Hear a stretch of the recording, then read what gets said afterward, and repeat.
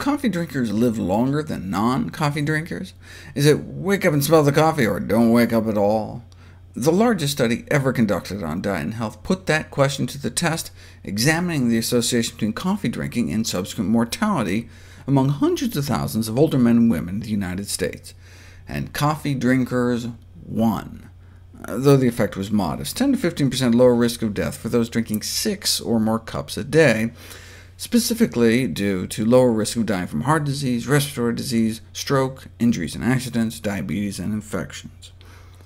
That much coffee was found to increase the death rates of younger people, though, under age 55. Hence, based on this study, it may be appropriate to recommend avoid drinking more than 4 cups a day. But if you put all the studies together, bottom line, coffee consumption is associated with no change or a small reduction in mortality, starting around 1 or 2 cups a day for both men and women. On a cup-by-cup basis, the risk of dying was 3% lower for each cup of coffee consumed daily, which all provides reassurance with respect to the concern that coffee drinking might adversely affect health. Well, at least longevity. Health-wise, though a recent population study found no link between coffee consumption and symptoms of GERD, reflux disease, such as heartburn and regurgitation, if you actually stick a tube down people's throats and measure pH, coffee induces significant acid reflux, whereas tea does not. Is it just because tea has less caffeine? No. If you reduce the caffeine content of coffee down to that of tea, it still causes significantly more acid reflux. Decaf did cause less, though, so GERD patients might want to choose decaffeinated, or even better, drink tea. Coffee intake is also associated with urinary incontinence, and so a decrease in caffeine intake should be discussed with women who have the condition, or men. About 2 cups of coffee a day worth of caffeine may worsen urinary leakage in men as well. 2014 meta-analysis suggested that daily coffee consumption was associated with a slightly increased risk of bone fractures in women, but a decreased risk of fractures in men.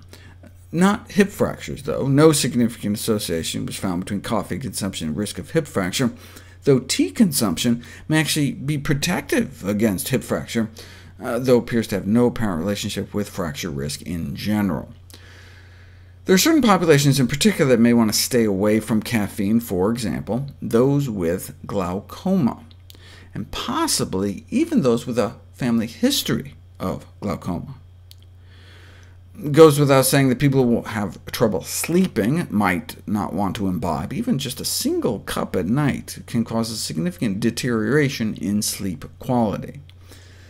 Then there are case reports, for example, of individuals with epilepsy having fewer seizures after stopping coffee, so I guess it's worth a shot.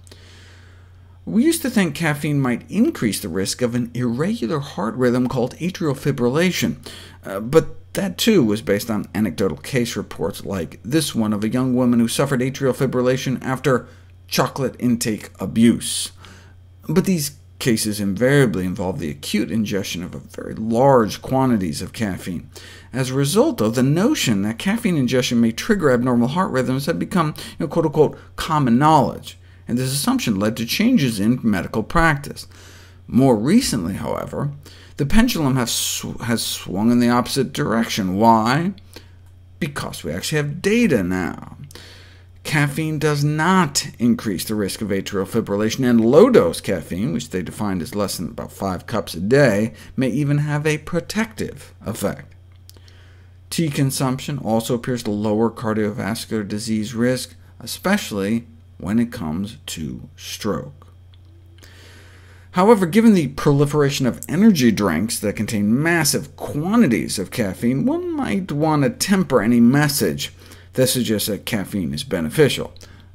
Seems a little patronizing, but it's no joke. 12 highly caffeinated energy drinks within a few hours could be lethal.